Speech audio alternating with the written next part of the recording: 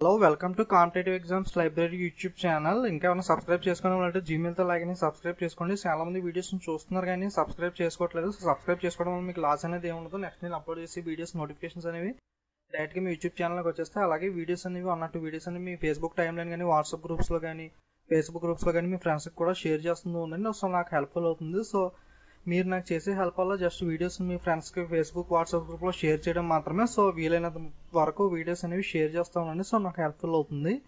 Okay, banking awareness మీద already నేను చాలా వీడియోస్ అనేవి అప్లోడ్ చేశాను. బ్యాంకింగ్ అవేర్నెస్ టోటల్గా 3 పార్ట్స్ అనేవి చేశాను. అలాగే బ్యాంకింగ్ అవేర్నెస్ మీద ఇంపార్టెంట్ క్వశ్చన్స్ అనేవి 3 పార్ట్స్, అలాగే basic norms, types of checks, types of ATMs, ఇలా వీడియోస్ అన్ని చేశాను. సో మీరు ప్లేలిస్ట్లోకి వెళ్ళి చూసినట్లయితే 1 by 1 అనేవి ఉంటాయి. సో మరి ఈ పార్ట్ 4 వీడియో కూడా కంప్లీట్గా చూసిన తర్వాత సో మొత్తం టోటల్గా వీడియోస్ అన్ని చూసిన తర్వాత మీకు ఏమైనా టాపిక్స్ అనేవి మిస్ అయినట్లు అనిపించింది, సో ఏదైనా బ్యాంకింగ్ అవేర్నెస్లో టాపిక్ అనేది మీకు ఐడియా వచ్చినా సరే కింద కామెంట్స్ రూపంలో తెలియచేయండి. సో కామెంట్స్ పెట్టినట్లయితే సో ఆ టాపిక్ మీద నేను వీడియో చేయడానికి నెక్స్ట్ వీడియో ట్రై చేస్తాను.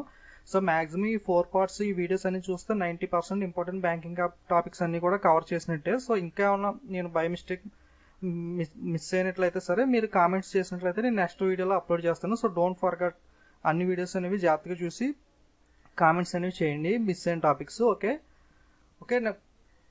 బ్యాంకింగ్ అవేర్నెస్లో 3 పార్ట్స్ అనేవి చూసాం. ఎవరైనా చూడాలంటే అవి చూడండి. ఓకే, నెక్స్ట్ పిఎస్ఎల్ అంటే ఏంటో చూద్దాం. పిఎస్ఎల్ అంటే priority sector lending. Okay, priority sector lending అంటే ఏంటో చూద్దాం. ఇప్పుడు priority sector lending is an important role given by reserve bank of India to the banks for providing a specific portion of a bank lending to few specific sectors like agriculture, micro and small enterprises, housing, students for education and other income. Priority sector lending అనేది ఏంటంటే ఒక banks అనేవి loans అనేవి ఇస్తాయి కదా. So ఆ loans లో కొంత పర్సంటేజ్ అనేది ప్రయారిటీ సెక్టర్ లెండింగ్ ఇవ్వాలి. ప్రయారిటీ అంటే ఏంటి, దానికి ప్రయారిటీ ఇవ్వమని చెప్తున్నారు. సో అంటే కొన్ని ఇంపార్టెంట్ సెక్టార్స్ ఉంటాయి కదా, సో అవి మనకి ఇండియాకి చాలా ఇంపార్టెంట్ అనమాట. లైక్ అగ్రికల్చర్ అనేది చాలా ఇంపార్టెంట్ కదా ఇండియాకి. సో అలా వ్యవసాయం చేయడానికి అగ్రికల్చర్కి కానీ అలాగే చిన్న చిన్న ఇండస్ట్రీస్ అనేవి ఉంటాయి కదా, సో వాళ్ళకి అవి కూడా మనకి చాలా ఇంపార్టెంట్. అలాగే హౌస్ లోన్స్, పూర్ పీపుల్కి కన్స్ట్రక్షన్ ఆఫ్ హౌస్ లోన్స్, అలాగే స్టూడెంట్స్కి ఎడ్యుకేషన్ లోన్ అనేవి. సో ఈ కొన్ని కేటగిరీస్ అనేవి చాలా ఇంపార్టెంట్ ఉన్నాయి కదా, agriculture, small medium enterprises, housing loans, అలాగే ఎడ్యుకేషన్ లోన్ ఫర్ స్టూడెంట్స్. ఈ కేటగిరీస్ అన్ని కూడా ప్రయారిటీ సెక్టర్ లో వస్తాయి. సో బ్యాంక్స్ అనేవి సమ్ పర్సంటేజ్ అనేది కన్ఫర్మ్ గా ఈ సెక్టార్స్ కి కన్ఫర్మ్ గా లోన్ అనేది ఇవ్వాలి. ఓకే, దాన్నే ప్రయారిటీ సెక్టార్ లెండింగ్ అని అంటాం. Okay, priority sector lending is an important role given by reserve bank of India to the banks for providing a specific portion of bank lending to few sectors like agriculture, micro and small medium enterprises, housing loans, students for education and other లో income groups. Okay, for examples of priority sector lending వచ్చి చెప్పాను కదా. So agriculture అనేది బాగా important. అలాగే agriculture, education loan for poor people, housing loan for poor people, అలాగే micro small medium enterprises ఉంటాయి కదా వీటికి. సో ఇలా సమ్ కేటగిరీస్ అనేవి ప్రయారిటీ సెక్టార్ లెండింగ్ లో వస్తాయి. సో మాక్సిమం ఇంపార్టెంట్ టాపిక్స్ ఈ 4 కూడా. సో వీటికి కన్ఫర్మ్ గా 100 రూపీస్ లో ఒక 40 రూపీస్ అనేది ఈ ప్రయారిటీ సెక్టార్ లెండింగ్ కింద బ్యాంక్స్ అనేవి లోన్ ఇవ్వాలి. Okay, priority sector lending percentage 40% అనేది బ్యాంక్స్ కన్ఫర్మ్ గా ఈ సెక్టార్స్ అనేవి లోన్స్ ఇవ్వాలి. సో మిగతా 60% వాళ్ళు ఎవరికైనా లోన్స్ ఇచ్చుకోవచ్చు, పెద్ద పెద్ద ఇండస్ట్రీస్ కానీ ఆ డిఫరెంట్ పర్సనల్ లోన్స్ మిగతా కేటగిరీలో ఏదైనా ఇచ్చుకోవచ్చు. బట్ 40% మాత్రం కన్ఫర్మ్ గా ఇవి చూపించాలన్నమాట. అగ్రికల్చర్ కానీ, ఎడ్యుకేషన్ కానీ, housing loans, small industries confirm గా 40% లోన్ అనేది ఇవ్వాలి. సో అగ్రికల్చర్ కేటగిరీకి మళ్ళీ స్పెషల్ గా ప్రయారిటీ సెక్టార్ లో 18% అనేది ఇచ్చారు. సో ఇవన్నిటికన్నా మనకి అగ్రికల్చర్, సో ఫుడ్ అనేది చాలా ఇంపార్టెంట్ కదా. సో ఇండియాలో అగ్రికల్చర్ బూస్ట్ చేయడానికి అగ్రికల్చర్ చాలా ఇంపార్టెన్స్ అనేది ఇస్తారు. సో 18% అనేది స్పెషల్ గా అగ్రికల్చర్ బ్యాంక్స్ అనేవి, పబ్లిక్ సెక్టర్ బ్యాంక్స్ అనేవి 18% 100 లో 100 రూపాయలు 18 రూపాయలు కన్ఫర్మ్ గా అగ్రికల్చర్ కి అనేది లోన్స్ అనేవి ప్రొవైడ్ చేయాలి. అలాగే ఆర్ఆర్బీస్ ఉన్నాయి కదా, రీజనల్ రూరల్ బ్యాంక్స్. ఈ బ్యాంక్స్ అయితే రీసెంట్ గా పర్సంటేజ్ అనేది మారింది. 60% ఉండేది, అది 75 తీసుకొచ్చారు. 100 రూపాయల్లో 75 రూపాయలు కన్ఫర్మ్ గా అగ్రికల్చర్ అనే దానికి లోన్ ఇవ్వాలి. సో ఆర్ఆర్బీస్ ఎస్టాబ్లిష్ చేసింది మెయిన్ గా అగ్రికల్చర్ పర్పస్ కోసం కదా, సో ఫార్మర్స్ కోసం. సో ఆర్ఆర్పీస్ లో కన్ఫర్మ్ గా 75% అనేది అగ్రికల్చర్ లోన్స్ ఇవ్వాలి. ఓకే, ప్రయారిటీ సెక్టార్ లెండింగ్ అనేది 40% ఉంటుంది. 100లో 40 రూపీస్ అనేది కన్ఫర్మ్ గా ప్రయారిటీ సెక్టార్ లెండింగ్ ఇవ్వాలి. సో ప్రయారిటీ సెక్టార్ వచ్చే ఏంటంటే agriculture, education, housing loans, small enterprises లోన్లు వస్తాయి. సో అగ్రికల్చర్ కి మళ్ళీ స్పెషల్ గా పర్సంటేజ్ 18% అనేది ఉంది నార్మల్ పబ్లిక్ సెక్టర్ బ్యాంక్స్ కి. అలాగే ఆర్ఆర్బీస్కి వచ్చినట్టయితే 75% అనేది ఉంది. 60 to 75 రీసెంట్ గా చేంజ్ చేశారు. ఓకే, ప్రయారిటీ సెక్టార్ లెండింగ్ అనేది అర్థమైంది కదా మీకు క్లియర్ గా. So one of the aspirants మనకి కామెంట్ చేశారు ప్రయారిటీ సెక్టార్ లెండింగ్ అనేది చెప్పండి నేను. సో ఇందులో ప్రాక్టీస్ సెక్టర్ లెండింగ్ అని చెప్పారు. సో మీరు ఈ వీడియో చూస్తుంటే కనుక మీరు ప్రాక్టీస్ సెక్టర్ లెండింగ్ మీకు అర్థమైందని అనుకుంటున్నాను. ఓకే, నెక్స్ట్ రెసిషన్ అంటే ఏంటో చూద్దాం. If country GDP growth is negative for 2 or more consecutive years then it is called recession. Country GDP growth అనేది ఉంటుంది కదా, gross domestic product, GDP rates అనేవి డిఫరెంట్ ఆర్గనైజేషన్స్ అనేవి ఇస్తూ ఉంటాయి కదా. సో ఫిక్కీ కానీ ఆర్బీఐ కానీ జీడిపి అనేది ఇస్తాయి 7.6%, IMF 7.4%, ఇలా జీడిపి రేట్స్ అనేవి ఉంటాయి కదా.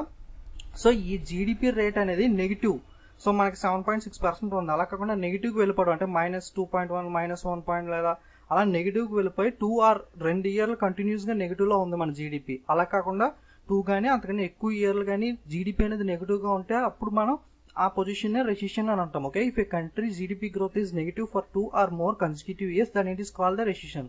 సో ఇంటర్వ్యూ పాయింట్ ఆఫ్ వ్యూలో కూడా ఈ టాపిక్స్ అనేవి చాలా ఇంపార్టెంట్. సో ఇంటర్వ్యూ టైంలో కూడా మీకు యూజ్ అవుతుంది. సో కేర్ఫుల్గా చూడండి. డెఫినేషన్ అడిగినట్లయితే మనం సింపుల్గా చెప్పినట్లయితే సరిపోతుంది. If A country GDP growth is negative for 2 or more consecutive years then it is called the recession. ఇంకా రెసిషన్ అంటే అర్థమైంది కదా. So next sub prime crisis. Sub prime crisis అంటే ఏం లేదు, sub prime crisis is due to the sub prime lending. Sub prime lending వల్ల వచ్చేదాన్ని sub prime crisis అని అంటాం. ఓకే, సబ్ ప్రైమ్ లెండింగ్ ఇవ్వడం ద్వారా మనకి వచ్చేదాన్ని సబ్ ప్రైమ్ క్రైసిస్ అంటాం. సో అమెరికాలో 2018లో లేమన్స్ బ్రదర్స్ ఇష్యూ అనేది జరిగింది కదా, రీసెంట్ గా మళ్ళీ న్యూస్ లోకి అనేది కూడా వచ్చింది.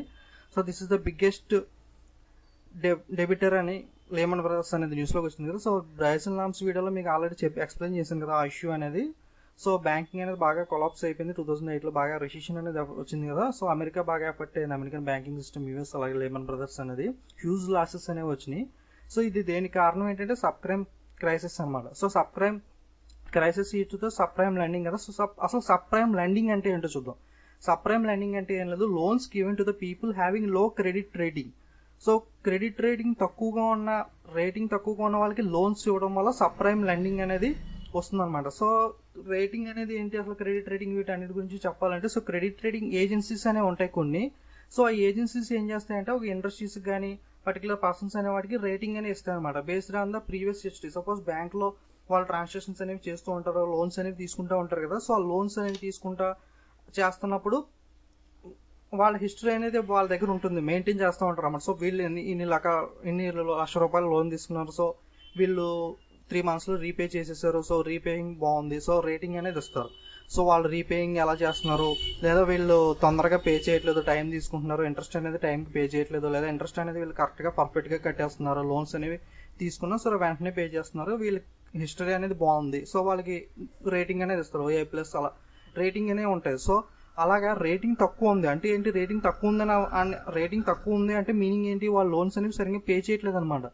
సో అలాంటి పే చేయని వాళ్ళకి లోన్స్ అనేది ఇవ్వడం వల్ల ఏంటి, మళ్ళీ వాళ్ళు సరిగ్గా పే చేయకపోవచ్చు కదా. సో NPA అనేది పెరుగుతుంది. సో దీన్నే సబ్ ప్రైమ్ లెండింగ్ అంటారు. ఓకే, అర్థమైంది కదా. Loans given to the people having లో క్రెడిట్ రేటింగ్. సమ్ క్రెసిల్ ఇలాంటి క్రెడిట్ రేటింగ్ కంపెనీస్ అనేవి ఉంటాయి, వాళ్ళు రేటింగ్ అనేది ఇస్తారు. ఆ రేటింగ్ బేస్ చేసుకుని లోన్స్ అనేవి ఇచ్చినట్లయితే కొంచెం NPA తగ్గే ఛాన్స్ ఉంది. బట్ వీళ్ళు సమ్ రీజన్స్ వల్ల లో క్రెడిట్ రేటింగ్ వాళ్ళకి లోన్స్ అనేవి ఇస్తారు, దీనివల్ల సబ్ ప్రైమ్ లెండింగ్ అనేది ఏర్పడుతుంది. సో సబ్ ప్రైమ్ లెండింగ్ వల్ల సబ్ ప్రైమ్ క్రైసిస్ అనేది ఏర్పడుతుంది. సో మీకు ఆల్రెడీ చెప్పాను, సో మళ్ళీ ఒకసారి చెప్తున్నాను చూడండి. అమెరికాలో 2008లో ఇష్యూ అనేది ఏం జరిగిందంటే, రియల్ ఎస్టేట్ అనేది ఉంది కదా. సో రియల్ ఎస్టేట్ సాఫ్ట్వేర్ అనేది మంచి భూమిలో ఉండేది. సో ప్రజల దగ్గర బాగా మనీ ఎక్కువ ఉండేది. సో వాళ్ళకి బ్యాంక్స్ అనేవి లోన్స్ అనేవి ఇచ్చేవారు. సో ఒక హౌస్ లోన్ అనేది ఇచ్చారు అనుకోండి 10 lakhs పెట్టి, సో దానికి అమౌంట్ అనేది పర్సంటేజ్ అనేది చూసుకుని ఇవ్వాలి. సో 10 lakhsకి 10 lakhs లోన్ అనేది ఇస్తే, సపోజ్ రియల్ ఎస్టేట్ అనేది ఒకే రోజులో రేట్ అనేది ఉండదు కదా. సో అప్ అండ్ డౌన్స్ అనేవి ఉంటాయి, సాఫ్ట్వేర్ కూడా అప్ అండ్ డౌన్స్ అనేది ఉంటుంది. సో 10 lakhsకి లోన్ ఇచ్చేయడం వల్ల ఏమైంది, సో రియల్ ఎస్టేట్ పడిపోవడం వల్ల హౌస్ కాస్ట్ అనేది 10 lakhs to 5 lakhs సడన్ గా 5 lakhs పడిపోయింది. బట్ లోన్ ఎంత ఇచ్చారు, 10 lakhs ఇచ్చారు. అప్పుడు ఏమవుతుంది, వాళ్ళు పే చేయరు. సో హౌస్ కూడా వదిలేసి వెళ్ళిపోయినా వాళ్ళకి 5 lakhs కి 10 lakhs కట్టరు కదా. సో వాళ్ళ హౌస్ అనేది వదిలేసి వెళ్ళిపోయారు. సో బ్యాంక్స్ దాన్ని ఆక్షన్ చేసుకున్న 5 lakhs మాత్రం వచ్చింది. సో అక్కడ 5 lakhs లాస్ వచ్చింది బ్యాంక్. సో ఈ విధంగా లోన్స్ అనేవి క్రెడిట్ రేటింగ్ ఆ పర్సంటేజ్ అనేది చూసుకోకుండా అమెరికాలో ఎక్కువ లోన్స్ అనేవి ఇచ్చేయడం, ఈ ఇష్యూ వల్ల లేమన్ బ్రదర్స్ కంపెనీ కానీ ఇంకా అప్పుడు 2018లో బాగా బిగ్ రెసిషన్ వచ్చింది అనమాట. ఇదే సబ్ ప్రైమ్ క్రైసిస్ అనమాట, 2018లో వచ్చింది. సో అర్థమైంది కదా. సో ఇది లో క్రెడిట్ రేటింగ్ వాళ్ళకి క్రెడిట్ రేటింగ్ హిస్టరీ అనేది సరిగ్గా చూడకుండా ఇచ్చేయడం వల్ల. సో అమెరికాలో అనేది యూనిట్ బ్యాంకింగ్ ఉంటుంది, మనది బ్రాంచ్ బ్యాంకింగ్ ఉంటుంది అనమాట. జోనల్ ఆఫీస్, రీజనల్ ఆఫీస్, ఇలా మనకి ఆఫీస్ పైన ఆఫీస్ ఉంటుంది. సో అందరూ వెరిఫై చేసిన తర్వాత మాత్రమే లోన్ అనేది ఛాన్స్ ఉంటుంది. బట్ అమెరికాలో అలా కాదు, ఏ బ్యాంక్ ఆ బ్రాంచ్ అనేది ఇండివిజువల్ డిసిషన్ తీసుకోవచ్చు. సో దీని గురించే బేసిన్ లామ్స్ అనేది పెట్టారు. సో బేసిన్ లామ్స్ అనేది ఆల్రెడీ వీడియో చేశాను. సో మీరు వీడియో చూసినట్లయితే మీకు క్లియర్ గా కాన్సెప్ట్ అనేది అర్థమవుతుంది. ఓకే, సో ప్రెసిడెంట్ ఇప్పుడైతే సబ్ ప్రైమ్ క్రైసిస్ అంటే అర్థమైంది కదా. సబ్ ప్రైమ్ క్రైసిస్ అంటే సబ్ ప్రైమ్ లెండింగ్ వల్ల వచ్చింది. సో సబ్ ప్రైమ్ లెండింగ్ అంటే ఏంటంటే loans given to the people having లో క్రెడిట్ రేటింగ్. లో క్రెడిట్ రేటింగ్ ఉన్న వాళ్ళకి లోన్స్ ఇవ్వడం వల్ల వచ్చేది దాన్ని సబ్ ప్రైమ్ లెండింగ్ అంటారు. Okay, so prime lending rate అంటే తెలుసు కదా ఇందాక సో ఇప్పుడు ప్రైమ్ లెండింగ్ రేట్ అనేది ఇప్పుడు చూద్దాం. సో ప్రైమ్ లెండింగ్ రేట్ అంటే ఏం లేదు, ద పిఎల్ఆర్ అంటాం. Prime lending rate is the interest rate charged by banks to the credit worthy customer. So sub prime lending కి ప్రైమ్ లెండింగ్ కి తేడా ఏంటంటే ఇక్కడ ఏంటి, లో క్రెడిట్ రేటింగ్ ఉన్న వాళ్ళకి ఇస్తున్నారు కదా. సో ఇది ఏంటంటే credit worthy customers. So banks అనే వాళ్ళకి బిజినెస్ చేస్తూ ఉంటారు కదా, సో మంచి కస్టమర్స్ అనే వాళ్ళు ఉంటారు, వాళ్ళు టైంకి పే చేస్తారు.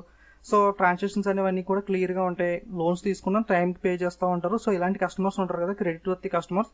సో ఎక్కువ అమౌంట్స్ అనేవి ఫిక్స్డ్ డిపాజిట్ చేస్తూ ఉంటారు, ఎక్కువ బిజినెస్ అనేది బ్యాంక్స్ తో చేస్తూ ఉంటారు. సో మంచి కస్టమర్స్ అనే నేమ్ అనేది ఉంటుంది కదా వాళ్ళ హిస్టరీ ప్రకారం. సో అలాంటి క్రెడిట్ వర్తీ కస్టమర్స్ కొంతమంది ఉంటారు కదా, వాళ్ళకి ఇంట్రెస్ట్ రేట్ అనేది కొంచెం తక్కువగా ఇస్తారన్నమాట. సో అందరు కస్టమర్స్ ఒక 10% ఇస్తున్నారు అనుకో, వీళ్ళకి ఒక 0.2% లేదా 0.3% అలా వాళ్ళ బ్యాంక్స్ రూల్స్ అండ్ రెగ్యులేషన్స్ ప్రకారం ఆ కస్టమర్స్ కి కొంచెం తక్కువ రేట్కి అనేది ఇంట్రెస్ట్ ఇస్తారు. ఎందుకంటే వాళ్ళ మంచి కస్టమర్స్, మనకి లోన్స్ ఏమో టైంకి రీపే చేస్తారు. సో మనకి బిజినెస్ కూడా బాగా జరుగుతుంది ఈ కస్టమర్స్ తో అనుకున్నప్పుడు స్పెషల్ కేటగిరీలో ఆ కస్టమర్స్ కి పిఎల్ఆర్ మా ఇంట్రెస్ట్ రేట్ అనేది కొంచెం తక్కువ రేట్కి అనేది ఇస్తారు. ఓకే, పిఎల్ఆర్ అంటే అదే అనమాట. సో కొంతమంది PLR is the interest rate charged by the banks to the credit worthy customers. So మంచి కస్టమర్స్ కి రేట్ అనేది తగ్గించి బ్యాంక్స్ అనేవి స్పెషల్ గా వాళ్ళకి ఇంట్రెస్ట్ రేట్ అనేది ఇస్తాయి. సో దాన్నే ప్రైమ్ లెండింగ్ రేట్ అంటాం. ఓకే, అర్థమైంది కదా. So next IPO is the initial public offering. IPO అంటే ఇనిషియల్ పబ్లిక్ ఆఫరింగ్ అంటారు. This is the first time offering of shares to the general public from a company wishes to list on stock exchanges. So company అనేది shares అనేది first time market లో, open market లో పెడుతుంది అనమాట. Public కొనుక్కోవడానికి shares అనేవి first లేదా banking లో వాళ్ళ ఫ్యామిలీలో కానీ లేదా వాళ్ళ ఎంప్లాయీస్ కి అలా ఇస్తూ ఉంటారు కదా, అలా కాకుండా బయట మార్కెట్ లో ఓపెన్ గా పెడతారు అనమాట. సో ఎనీ పబ్లిక్ ఎవరన్నా సరే షేర్స్ ఇంట్రెస్ట్ ఉన్న వాళ్ళు కొనుక్కోవచ్చు అనమాట. సపోజ్ ఏదో ఒక కంపెనీ ఎక్స్ అనే కంపెనీ ఉంటుంది, ఫస్ట్ షేర్స్ అనేవి జస్ట్ వాళ్ళ కంపెనీ ఆధీనంలో ఉంటాయి, వాళ్ళ ఫ్యామిలీ మెంబర్స్ కానీ వాళ్ళు తీసుకుంటూ ఉంటారు. అలా కాకుండా ఫస్ట్ టైం షేర్స్ అనేవి ఆ ఎక్స్ కంపెనీ బయట మార్కెట్ లో పెట్టింది అనమాట. సో పర్సంటేజ్ ఆఫ్ షేర్స్ అనేవి మార్కెట్ లో పెడతాయి. సో ఆ షేర్స్ అనేవి మనం పబ్లిక్ కొనుక్కోవచ్చు అనమాట. సో మనీ పే చేసి, so share value up and downs అవడం ద్వారా మనకు మనీ అనేది రావడం లేదా లాస్ అవడం జరుగుతూ ఉంటుంది. సో మాక్సిమం మెజారిటీ షేర్స్ అనేవి ఓనర్ దగ్గర ఉంటాయి. ఓకే, దీన్నే ఐపీఓ అంటారు. Okay, this is the first time offering of shares to the general public from a company wishes to list on stock exchanges. So stock exchange లో open market లో first time పెడతాయి అన్నమాట. So first time పెట్టిందని initial public offering అంటారు. Initial అంటే starting కదా. So IPO అనే concept అర్థమైంది కదా. So next disinvestment. So disinvestment అంటే ఏంటంటే the selling of government stake in public sector undertaking. So public sector companies అనేవి ఉంటాయి కదా. సో పబ్లిక్ సెక్టర్ బ్యాంక్స్ కానీ లేదా ఓఎన్జీసీ, మహారత్న కంపెనీస్ అనేవి ఉంటాయి కదా, ONGC, bell, Indian oil corporations, ఇలాంటి చాలా number of public sector companies అనేవి ఉంటాయి. సో మాక్సిమం 100% అనేది షేర్ ఉంటే మాక్సిమం 51% అనేది మోర్ దాన్ ఆఫ్. ఆ 50% అంటే 100 లో ఆఫ్ కదా. సో మోర్ దాన్ ఆఫ్ అంటే 51% షేరు ఎవరి దగ్గర ఉంటే అది, సపోజ్ గవర్నమెంట్ దగ్గర 51% షేర్ ఉందనుకోండి, దాన్ని పబ్లిక్ సెక్టర్ బ్యాంక్ అండర్టేకింగ్ అంటాం. అంటే government share more than half అంటే మెజార్టీ 51% ఎవరి దగ్గర ఉంటే ఓనర్షిప్ అనేది వాళ్ళ దగ్గరే ఉంటుంది. సో 51% గవర్నమెంట్ దగ్గర ఉందంటే అఫ్కోర్స్ అది గవర్నమెంట్ కంపెనీ అవుతుంది, పబ్లిక్ సెక్టర్ అండర్టేకింగ్ అవుతుంది. సపోజ్ ఐడిఐ బ్యాంక్ అనేది ఉంది, 51% ఉన్న షేర్ ని మనం రీసెంట్ గా 1% డిస్ఇన్వెస్ట్ చేశారు. అంటే ఏముంది, 50% ఉంది. సపోజ్ ఇప్పుడు ఇంకొక 1% అనేది కూడా డిస్ఇన్వెస్ట్మెంట్ చేసినట్లయితే పబ్లిక్ సెక్టర్ అవ్వదు, ప్రైవేట్ సెక్టర్ అయిపోతుంది ఐడిబిఐ. అందుకని వాళ్ళు సమ్ అది కూడా చేశారు కదా, స్ట్రైక్స్ చేశారు. సో ఐడిబిఐని ప్రైవేట్ చేయొద్దని. సో అదే అనమాట. ఆ విధంగా కరెక్ట్ గా 51 కదా. సో ఎంతన్నా ఉండొచ్చు, మినిమం 51% ఉండాలి గవర్నమెంట్ పబ్లిక్ సెక్టర్ అయి ఉండాలంటే. సో ఓఎన్జీసీ ఇలాంటి వాటిలో గవర్నమెంట్ షేర్ ఎలా ఉంటుందంటే ఒక 60% లేదా 70% ఇలా ఉంటుంది. సో 51% ఉంటే సరిపోతుంది గవర్నమెంట్ షేర్. సో అప్పుడు గవర్నమెంట్ కి ఎప్పుడైనా మనీ కావాల్సి వస్తే సపోజ్ 59% అనేది ఓఎన్జీసీలో షేర్ గవర్నమెంట్ ఉందనుకుంది, ఒక 2% అనేది సేల్ చేస్తాయి. సో 2% సేల్ చేయడం వల్ల ఒక 2000 crores దాని అమౌంట్ ని బట్టి ఒక అమౌంట్ అనేది గవర్నమెంట్ కి వస్తుంది అనమాట. ఓకే, 51% ఉంటే మినిమం సరిపోతుంది కాబట్టి. సో ఎక్స్ట్రాగా ఉన్న అమౌంట్ పర్సంటేజ్ లో కొంత అమౌంట్ ని గవర్నమెంట్ సెల్ చేస్తూ ఉంటుంది అనమాట. సో దీన్నే డిస్ఇన్వెస్ట్మెంట్ అంటారు. Okay, the selling of government stake in public sector undertaking. Suppose example కి ఓఎన్జీసీలో ఒక 59% గవర్నమెంట్ షేర్ ఉంది, మిగతా ప్రైవేట్ గానీ పబ్లిక్ గానీ ఇలా డిఫరెంట్ వాళ్ళ దగ్గర ఉంటున్నాయి. సో అప్పుడు 51% ఉంటే సరిపోతుంది కాబట్టి సో ఎక్స్ట్రాగా ఉన్న 8% లో ఒక 2% కానీ ఎంత పర్సెంటేజ్ కావాలంటే అంత పర్సెంటేజ్ ని గవర్నమెంట్ అనేది సెల్ చేస్తుంది. Okay, the selling of government stock in public sectors, ఇదే డిస్ఇన్వెస్ట్మెంట్. ఓకే, అర్థమైంది కదా, clear. So next physical deficit అంటే ఏంటో చూద్దాం. ఫిజికల్ డిఫిసిట్ అంటే ఇది the difference between the governments total expenditure and revenues. Government యొక్క టోటల్ ఎక్స్పెండిచర్ కి రెవెన్యూస్ కి ఉన్న డిఫరెన్స్ నే ఫిజికల్ డిఫిసిట్ అంటాం. Okay, it is the difference between the government total expenditure and revenue. Simple గా చెప్పాలంటే if the government expenditure is more than the revenue, physical deficit accept. So expenditure కన్నా revenue కన్నా expenditure అనేది ఎక్కువ ఉంటాయి. So ఖర్చుల కన్నా ఇన్కమ్ కన్నా ఖర్చులు అనేవి ఎక్కువ ఉంటాయి, అప్పుడు ఫిజికల్ డిఫిసిట్ అనేది వస్తుంది అనమాట. సింపుల్ గా చెప్పాలంటే మనకు ఒక 1000 రూపీస్ ఇన్కమ్ వస్తుంది, బట్ ఖర్చులు అనేవి 1200 ఉన్నాయి. సో ఎక్స్పెండిచర్ కి రెవెన్యూస్ కి డిఫరెన్స్ వచ్చింది. ఓకే, సో దాన్నే ఫిజికల్ డిఫిసిట్ అంటాం ఆ 200 ని. Okay, the government expenditure is more than revenue, physical deficit will అక్కర్. Simple గా చెప్పాలంటే the difference between it is the difference between the government total expenditure and revenues. It is called the physical deficit. So next mutual funds అనేవి చూద్దాం ఇప్పుడు. So mutual funds are the investment companies that pool money from investors at large and offer to cell and by it's shares on a continuous basis and use the capital those raised in securities of different companies. So mutual funds అనేది మీకు simple గా చెప్తాను చూడండి. Suppose మా shares అనేవి ఎవరైనా కొనుక్కోవచ్చు. So demat account అనేది ఉంటే మన షేర్స్ అనేది కొనుక్కోవచ్చు. సో మన షేర్స్ అనేది కొనుక్కోగలం, కానీ మనం ఎక్కువ ఇన్వెస్ట్మెంట్స్ అనేది పెట్టలేం. సో చిన్న చిన్న కంపెనీస్ లో చిన్న చిన్న షేర్స్ అనేవి అయితే తక్కువ అమౌంట్ ఒక 10,000 50,000 లోపు ఉంటాయి కాబట్టి సో అందరూ కొనగలరు. బట్ ఇంకా ఎక్కువ అమౌంట్ అనేది పెద్ద పెద్ద షేర్స్ అనేవి ఉంటాయి కదా, సో ఆ ఎక్కువ అమౌంట్ అనేది అందరూ పే చేయలేరు కదా. సో 1 lakh 2 lakh 10 lakhs ఇలా కూడా కొన్ని ఉంటాయి షేర్స్ అనేవి. సో పెద్ద పెద్ద కంపెనీలో షేర్స్ అనేవి అందరూ ఇన్వెస్ట్ చేయలేరు కాబట్టి సో ఒక ఎక్స్ అనే కంపెనీ ఉందనుకోండి. సో బ్యాంక్స్ కానీ ఎన్బిఎఫ్సిస్ కానీ ఇలా మ్యూచువల్ ఫండ్స్ ప్రొవైడ్ చేసి కంపెనీస్ ఏం చేస్తాయంటే అందరి దగ్గర మనీ కలెక్ట్ చేస్తాయి అనమాట. సో అందరి దగ్గర మనీ కలెక్ట్ చేసి హ్యూజ్ అమౌంట్ ఆఫ్ మనీని ఒక కంపెనీలో ఇన్వెస్ట్ చేస్తాయి. సో ఆ షేర్ దాని ద్వారా మనకి ప్రాఫిట్స్ అనేవి వస్తూ ఉంటాయి అనమాట. సో ఆ షేర్స్ వాల్యూని బట్టి. సో అర్థమైంది కదా. సో మనమే ఒకే కంపెనీలో మనం ఎక్కువ అమౌంట్ పెద్ద అమౌంట్ అనేది పెట్టలేం కాబట్టి అందరి దగ్గర మనీ అనేది కలెక్ట్ చేసి ఇన్వెస్టర్స్ అనేది మనీ కలెక్ట్ చేసి ఆ కంపెనీ అనేది ఇన్వెస్ట్ చేస్తుంది అనమాట. ఓకే, దీన్నే మ్యూచువల్ ఫండ్స్ అనేది అంటాం. అర్థమైంది కదా. సో అప్పుడు మనం డైరెక్ట్ గా అయితే ఎక్కువ బిజినెస్ చేయలేం. మళ్ళీ మనకి ఈ షేర్స్ మీద ఐడియా అనేది కూడా అందరికీ ఉండకపోవచ్చు. సో షేర్ నాలెడ్జ్ అనేది కూడా ఉండాలి కదా. సో ఏ కంపెనీలో ఇన్వెస్ట్ చేస్తే మనకి ప్రాఫిట్ అనేది బాగా వస్తుంది, ఏ కంపెనీలో అప్స్ అండ్ డౌన్స్ ఉంటాయి మనకి తెలియదు. సో అలాగే మనకి 2 రీజన్స్ ఉన్నాయి. ఒకటి మనకి నాలెడ్జ్ అనేది సరిగ్గా లేకపోవడం, 2 హ్యూజ్ అమౌంట్ అనేది మన షేర్స్ లో పెట్టలేకపోవడం. సో హ్యూజ్ కంపెనీస్ లో మనం పెట్టలేకపోవడం వల్ల సో ఈ మ్యూచువల్ ఫండ్స్ అనేవి యూజ్ అవుతాయి అనమాట. సో మనకి నాలెడ్జ్ అనేది అవసరం లేదు, జస్ట్ మ్యూచువల్ ఫండ్స్ లో ఇన్వెస్ట్ చేస్తే వాళ్ళు మన దగ్గర మనీ తీసుకుని సో హ్యూజ్ కంపెనీస్ లో ఇన్వెస్ట్ చేయడం ద్వారా సో మనకి ప్రాఫిట్స్ అనేవి వస్తాయి. ఓకే, ఇది మ్యూచువల్ ఫండ్స్ గురించి సింపుల్ గా చెప్పాలంటే మరీ డీప్ గా అవసరం లేదు మనకి. సో సింపుల్ గా వాట్ ఈస్ వాట్ అనేది తెలుసుకుంటే సరిపోతుంది. సో మ్యూచువల్ ఫండ్స్ అంటే అర్థమైంది కదా. So next ECS electronic clearing service. So ECS electronic clearing service అనేది ఏంటో చూద్దాం. సపోజ్ మనం ఒక మ్యూచువల్ ఫండ్స్ సంథింగ్ ఏదో ఒకటి తీసుకుందాం అనుకోండి, ఎల్ఐసి లోన్స్ ఇలాంటివి ఉంటాయి కదా, అలాంటివి తీసుకున్నప్పుడు సమ్ డేట్స్ అనేవి ఇస్తారు. సపోజ్ సెప్టెంబర్ 17 అమౌంట్ పే చేయాలి, లేదా నెక్స్ట్ అక్టోబర్ 18 అలా డేట్స్ అనేవి కొంచెం మారుతూ ఉంటాయి. సో ఎవ్రీ మంత్ ఫస్ట్ తారీఖే వస్తుందని లేదు. సో అలా డిఫరెంట్ డేట్స్ ఉన్నప్పుడు మనం ఆ డేట్స్ అన్ని కూడా గుర్తుపెట్టుకుని కరెక్ట్ గా అదే రోజు బ్యాంక్ కి వెళ్ళి అమౌంట్ పే చేయడం అనేది కొంచెం కష్టం కదా. సో ఎవరికైనా ఏదైనా వర్క్స్ ప్రెజర్ లో ఇప్పుడున్న సిచ్యువేషన్ లో అదే రోజు డైలీ గుర్తుపెట్టుకుని వెళ్ళి పే చేయడం అనేది కష్టం. సో అలాంటప్పుడు ఏం జరుగుతుందంటే ఈసీఎస్ అనేది ఉంటుంది, ఎలక్ట్రానిక్ క్లియరింగ్ సర్వీస్ మ్యాండేట్ అనేవి ఉంటాయి. సో ఈ ఆప్షన్ పెట్టుకున్నట్లయితే మనకి ఆ తారీఖుని డైరెక్ట్ గా మన అకౌంట్ నుండి మనీ అనేది డెబిట్ అయ్యి దానికి ట్రాన్స్ఫర్ అయిపోతుంది అనమాట. సో మ్యూచువల్ ఫండ్స్ తీసుకున్నాం సపోజ్, లేదా ఎల్ఐసి లోన్ ఏదో తీసుకున్నాం అనుకోండి. సో బ్యాంక్ వాళ్ళకి మనం ఈసీఎస్ పెట్టి సో ఈ లోన్ అనేది రీపే చేసేయండి, లేదా ఎల్ఐసి అనేది దీనికి లింక్ చేయండి అని చెప్తే దానికి లింక్ చేస్తారు. సో అమౌంట్ అనేది మన అకౌంట్ లో అమౌంట్ అనేది ఉంటుంది కదా, సో ఆ అమౌంట్ అనేది సో సెప్టెంబర్ 17 ఆ డేట్ వచ్చినప్పుడు పర్టికులర్ గా ఆ అమౌంట్ అనేది కట్ అయ్యి దానికి వెళ్ళిపోతుంది అనమాట. ఓకే, అర్థమైంది కదా. సో మనం అలా డేట్స్ అనేవి గుర్తుపెట్టుకుని కన్ఫర్మ్ గా చేయలేం కాబట్టి సో ఈ ఈసీఎస్ అనేది యూజ్ అవుతుంది అనమాట. ఎలక్ట్రానిక్ క్లియరింగ్ సర్వీస్ అంటే ఆటోమేటిక్ గా క్లియర్ అయిపోతుంది అమౌంట్ అనేది. సో దీన్నే ఎలక్ట్రానిక్ క్లియరింగ్ సర్వీస్ అంటాం. ఓకే, అర్థమైంది కదా. నెక్స్ట్ షేర్స్ అంటే ఏ part or portion of large amount which is divided among A number of people are to which number of people contribute. So shares అనేవి ఏం లేదు, so ఒక amount huge amount ఉందంటే దాన్ని డివైడ్ చేయడం పీపుల్ మధ్యలో. So shares అనేవి ఒక 1000 crores కంపెనీ ఉందనుకోండి, షేర్స్ అన్ని ఒకరి దగ్గర ఉండవు కదా, షేర్స్ డివైడ్ చేస్తూ ఉంటారు. సో వాళ్ళ ఫ్యామిలీ మెంబర్స్ దగ్గర కానీ, లేదా ఇందాక ఐపీఓ చూసాం కదా ఇనిషియల్ పబ్లిక్ ఆఫర్, కొన్ని షేర్స్ అనేవి ఓపెన్ మార్కెట్ లో స్టాక్ ఎక్స్చేంజ్ లో పెడతా ఉంటారు. సో అందరూ కొనుక్కుంటూ ఉంటారు.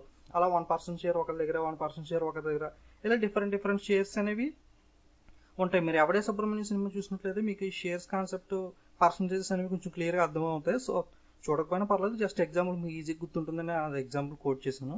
సో ఏం లేదు, షేర్స్ అంటే సమ్ అమౌంట్ ఆఫ్ పీపుల్ కి డివైడ్ చేయడం అనమాట. షేర్ హోల్డర్స్ అనే వాళ్ళు ఉంటారు కదా, సో 1% some percent ఇలా అథారిటీకి దారి అయితే సినిమాలో కూడా చూపిస్తారు. సో అలా ఈ షేర్స్ అనేవి 100%లో డిఫరెంట్ పర్సన్స్ దగ్గర డిఫరెంట్ షేర్స్ ఉంటాయి. సో మెజారిటీ ఆఫ్ షేర్ ఎవరి దగ్గర ఉంటే వాళ్ళు ఓనర్ అనమాట. ఓకే, సో ఫస్ట్ టైం ఈ షేర్స్ అనేవి ఒక కంపెనీ స్టాక్ ఎక్స్చేంజ్ లో పెట్టినట్టయితే దాన్ని ఇనిషియల్ పబ్లిక్ ఆఫరింగ్ అంటాం, ఇందాక చూసాం కదా. ఓకే, షేర్స్ అంటే portion of large amount which is divided by among the number of people are which number of people contribute. So next debentures అంటే ఏంటో చూద్దాం. A long term security yielding A fixed rate of interest issued by A company and security against assets. A long term security yielding A fixed rate of interest issued by company and security against assets.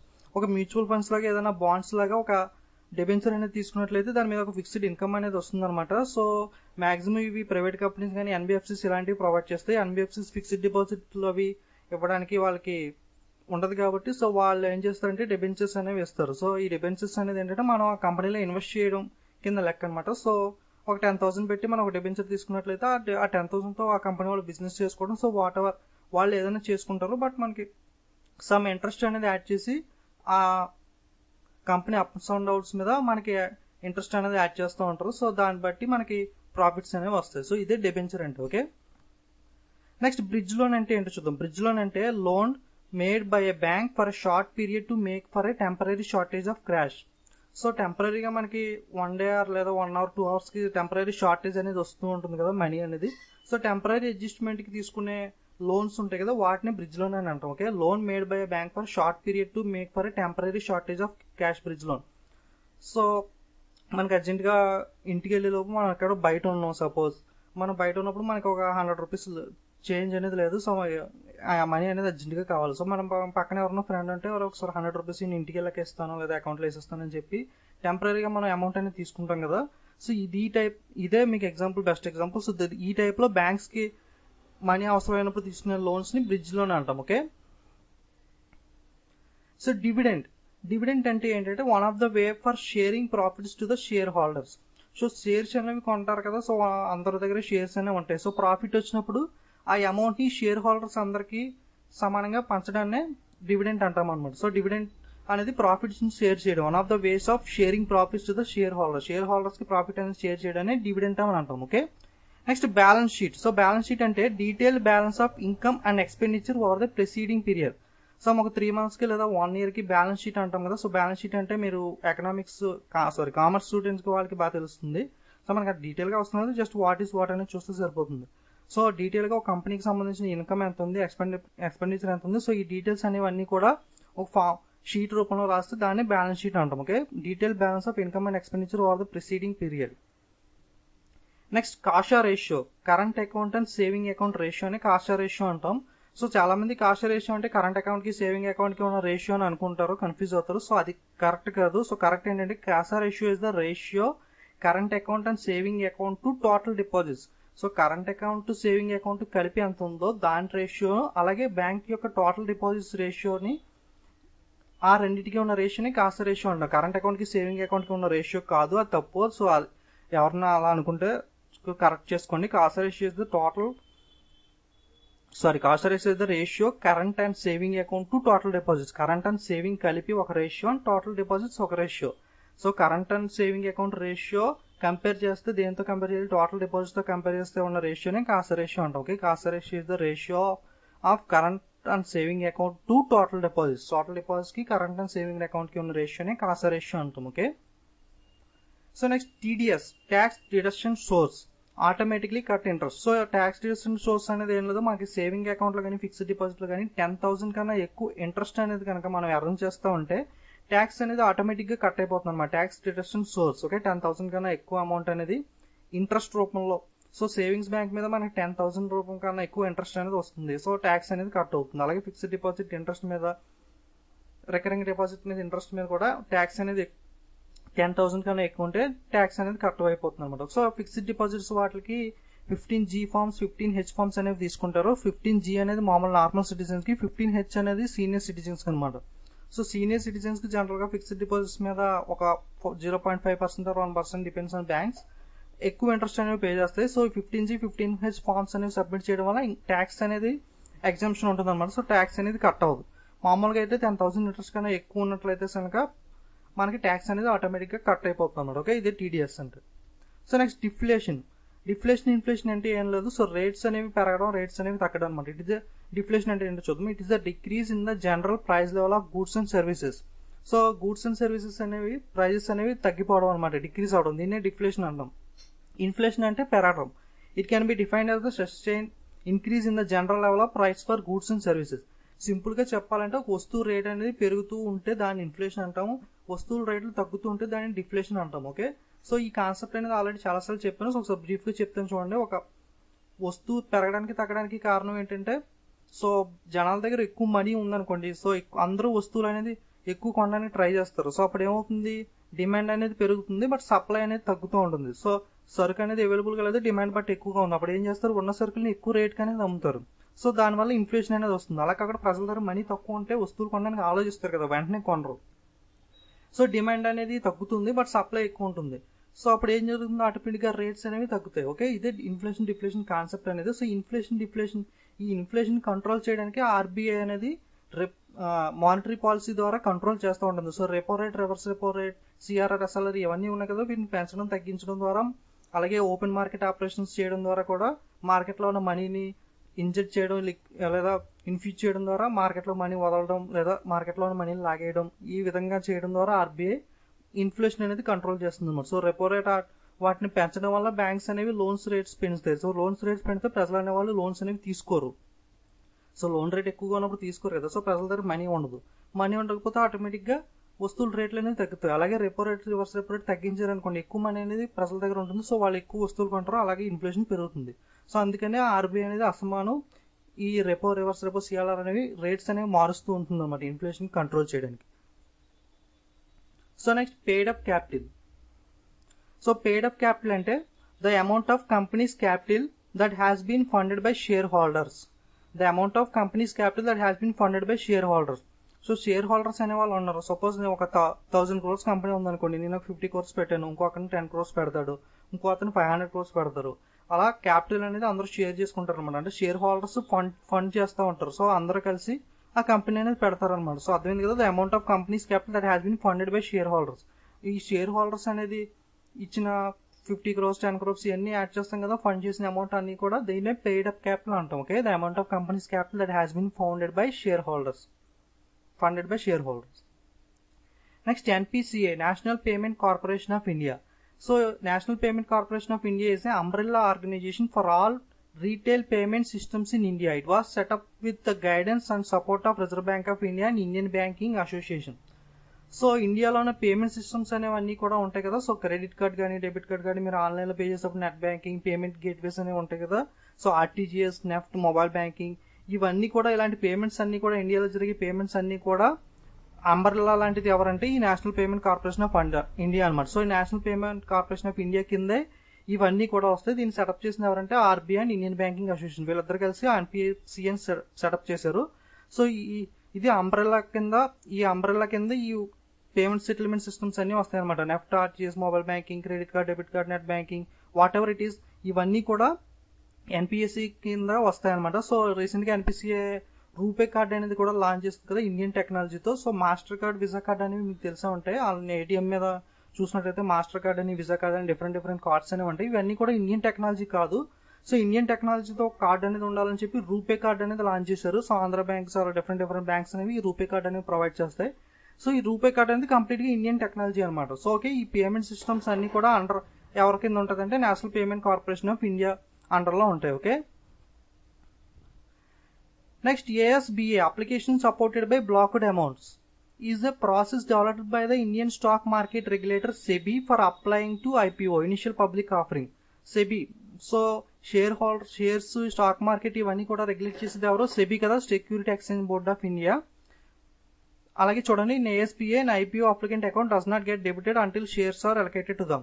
So application supported by blocked amount అంటే ఏంటో చెప్తాను చూడండి. Suppose మీకు already IPO గురించి చెప్పాను కదా. First time ఒక company అనేది మార్కెట్ లో, స్టాక్ ఎక్స్చేంజ్ లో షేర్స్ అనేవి బయటకు వదిలినట్లయితే అవి పబ్లిక్ అనే వాళ్ళు కొనుక్కుంటూ ఉంటారు కదా.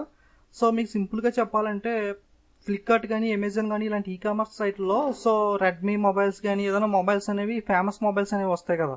సో జస్ట్ వాడు అనౌన్స్మెంట్ ఇస్తాడు, లేదా 12వ తారీఖున, ఒక అక్టోబర్ 12వ తారీఖుని మొబైల్ అనేది లాంచ్ చేస్తున్నాం అనేది.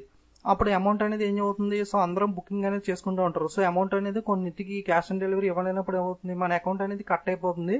బట్ స్టాక్ అయిపోయింది అనుకోండి, సపోజ్ లాస్ట్ టూ పీసెస్ ఇంకా only two pieces left in stock అని రాశాడు, సో క్యాష్ ఆన్ డెలివరీ లేదు, మనం అమౌంట్ అనేది పే చేస్తాం నెట్ బ్యాంకింగ్ తో, సో మన అమౌంట్ అనేది కట్ అయిపోయింది. బట్ ఆల్రెడీ ఆ 2 పీసెస్ ఇంకో ఇద్దరికి అలకాట్ అయిపోయినాయి. సో అప్పుడు మనకి ఏమవుతుంది, మన మనీ అనేది కట్ అయిపోతుంది, బట్ మనకి మొబైల్ అనేది బుక్ అవ్వదు. అప్పుడు ఏమవుతుంది, ఒక 1 వీక్ ఎప్పటికో వాడు 10 డేస్కో మనం ఫోన్ చేసి ఏంటి బాబు మాకు ఇంకా బుక్ అవ్వలేదు మొబైల్ అనేది, మనీ కట్ అయిపోయింది అంటే, సారీ సార్ మీ బుక్ అవ్వలేదు, క్యాన్సిల్ అయిపోయింది, వేరే వాళ్ళకి అయిపోయింది, మీ మనీ అనేది మీ అకౌంట్లో రిటర్న్ అయిపోతుంది అని చెప్తాడు. సో వాడు 2-3 డేస్ అంటారు, బట్ 7 డేస్ 1 వీక్ అలా డిపెండ్స్ ఆన్ కంపెనీ అమౌంట్ అనేది బ్యాంక్ అకౌంట్ రిటర్న్ అవడానికి టైం పడుతుంది కదా. సో సేమ్ కాన్సెప్ట్ ఇక్కడ ఇనిషియల్ పబ్లిక్ ఆఫర్లో మనం షేర్స్ అనేవి మార్కెట్లో పెట్టినప్పుడు మనం ఆ షేర్స్ని కొనడానికి ట్రై చేస్తూ ఉంటాం కదా. కొన్నప్పుడు మన అమౌంట్ అనేది డెబిట్ అయిపోతుంది, బట్ మనకి షేర్స్ అనేవి ఎలకౌట్ అవ్వవు, ఎందుకంటే ఇంకా చెప్పాను కదా, సో ఇందాక చెప్పిన మొబైల్ కాన్సెప్ట్ లాగే ఎలకౌట్ అవ్వవు. అప్పుడు మనీ అనేది వాడు రిటర్న్ చేయడానికి చాలా టైం తీసుకునేవాడు అనమాట. సో అప్పుడు దాకా మనకి అమౌంట్ అనేది లాసే కదా. సో అందుకని చెప్పి ఎస్బీఐ అనేది స్టార్ట్ చేశారు. సో ఇక్కడ చూడండి, SBI IPO applicants account does not get debited until shares are allocated to them. So ఆ షేర్స్ అనేవి మన అకౌంట్కి అలకౌట్ అయ్యేదాకా మనీ డెబిట్ చేయడానికి వీల్లేదు అని చెప్పి సెబీ అనేది రూల్ తీసుకొచ్చింది. ఇదే application supported by blocked amount. So ముందు మనకి షేర్ అలకౌట్ చేయడం, మనీ కట్ చేసి వాడు ఎప్పుడో వచ్చినప్పుడు ఇస్తానంటే కుదరదు కదా. సో ఇక్కడ కాన్సెప్ట్ ఏంటంటే, సో మన మొబైల్ బుక్ అయితే మాత్రమే మన అమౌంట్ అనేది క్రెడిట్ చేస్తాడు. సో అదే విధంగా మనకి షేర్ అనేది అలకౌట్ అయితే మాత్రమే అమౌంట్ అనేది కట్ అవుతుంది. సో అర్థమైంది కదా. Application supported by blocked amount అంటే is the process developed by the Indian stock market regulator SEBI for applying to IPO. In ASBA, an IPO applicant's account does not get debited until shares are allocated to them. Okay, అర్థమైంది కదా. So మన amount అనేది shares మనం కొనడానికి ప్రయత్నించినప్పుడు ఆ share అనేది మనకి అలకౌట్ అయినప్పుడు మాత్రమే మనీ అనేది డెబిట్ చేయాలి, ముందు కట్ చేసి కుదరదు. ఓకే, అర్థమైంది కదా. సింపుల్గా మొబైల్ కాన్సెప్ట్ చెప్పాను కదా, దాని ద్వారా మీకు అర్థమై ఉంటుంది. సో నెక్స్ట్ ఇండియాలో 5 ఎపిక్స్ బ్యాంక్స్ అనేవి ఉన్నాయి. సో ఆల్రెడీ ఇది బ్యాంకింగ్ అవేర్నెస్ వీడియోలో చెప్పాను, బట్ కోడ్ వర్డ్ అనేది చెప్పలేదు. సో అందుకే మనీ ఒకసారి మెన్షన్ చేస్తున్నాను. RBI, IDBI, SIDBI, EXIM bank, NABARD. So ఈ టర్మ్స్ అన్ని కూడా బ్యాంకింగ్ అవేర్నెస్ వీడియోలో ఎక్స్ప్లెయిన్ చేస్తాను. సో మీకు ఎవరికైనా చూడడం వల్ల అంటే ఆ వీడియోస్ అనేవి చూడండి. అలాగే చెప్పాను కదా, సో ఈ వీడియో కంప్లీట్ చేయడంతో నేను 90% ఇంపార్టెంట్ బ్యాంకింగ్ అనే కాన్సెప్ట్స్ అనేవి అన్ని కూడా కవర్ చేశాను. So 4 parts banking awareness videos, అలాగే ఇంపార్టెంట్ క్వశ్చన్స్ అనేవి 3 వీడియోస్, అలాగే basic norms, types of checks, types of ATMs, ఈ వీడియోస్ అన్ని కూడా ఒకసారి చూడండి. వీడియోస్ అన్ని చూసినప్పుడు మీరు ఒక నోట్స్లో ఏమైనా పక్కన నోట్ చేసుకోండి. సో నేను ఏమైనా టాపిక్స్ మిస్ చేశాను అనిపిస్తే టాపిక్స్ అనేవి మీరు కామెంట్స్ రూపంలో తెలియజేస్తే నెక్స్ట్ వీడియోస్లో నేను ఆ టాపిక్స్ మీద వీడియో చేయడానికి నాకు అవైలబుల్గా ఉంటుంది. సో నేను ట్రై చేస్తాను వీడియో చేయడానికి. సో మీరు కామెంట్స్ అనేవి చేయడం మర్చిపోకండి మిస్ అయిన టాపిక్స్. అలాగే మీకు నేను కోడ్ వర్డ్స్ క్రియేట్ చేసి స్ట్రాటజీకి కానీ డిఫరెంట్ టాపిక్స్ అనే వీడియో అప్లోడ్ చేస్తున్నాను కదా. సో అన్ని కోడ్స్ నేను ఒక్కడనే చేస్తే అనేది అంత ఎఫిషియెంట్గా ఉండదు. సో థాట్స్ అనేవి డిఫరెంట్గా ఉంటాయి. సో నా థాట్స్ అనేవి సంథింగ్ ఒక బాక్స్ వరకే లిమిటెడ్ అయి ఉంటుంది. సో ఒక్కొక్కరికి ఒక్కొక్క థాట్ వస్తుంది కదా. అలాగే మీరు ఓన్గా ఏదో వేరే సైట్స్లో కాపీ చేసింది కాపీ రైటెడ్ కాకుండా మీరు ఓన్గా ఏమైనా ట్రిక్స్ అనేవి క్రియేట్ చేస్తే, so general awareness, current affairs అనే కాదు, ఎనీ సబ్జెక్ట్ మీరు ఏమైనా ట్రిక్స్ క్రియేట్ చేసినా, మీ దగ్గర ఏమైనా మెటీరియల్స్ అనేవి ఉన్నా సరే competitive exams library @gmail.com mail చేస్తే నేను దాని మీద కొంచెం డెవలప్ చేసి వీడియో అనేది చేస్తాను. సో అందరికి యూస్ఫుల్ అవుతుంది. సో మీరు మీ ఓన్గా క్రియేట్ చేసిన ట్రిక్స్ అనేవి ఏమన్నా ఉంటే కనుక సెండ్ చేయండి. ఫేస్బుక్లో కానీ Gmail competitive exams library @gmail.com కానీ సెండ్ చేసినట్లయితే నేను వీడియోస్ అనేవి చేస్తాను. సో ఒక ట్రిక్స్ ఏమన్నా ఉంటే సెండ్ చేయండి, డోంట్ ఫర్గెట్. ఓకే, చూడండి 5 ఎపిక్స్ బ్యాంక్స్ ఇన్ ఇండియా ఉంది కదా, RBI, IDBI, SIDBI, EXIM bank, NABARD.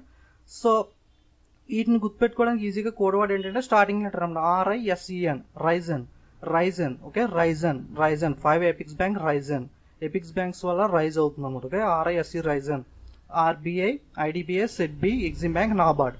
RBI, IDBI అంటే ఇండస్ట్రియల్ డెవలప్మెంట్ బ్యాంక్, ఇండస్ట్రీస్ కి లోన్స్ ఇవ్వడానికి. సెడ్బి అంటే small industries development bank of India, small industries కి లోన్స్ ఇవ్వడానికి.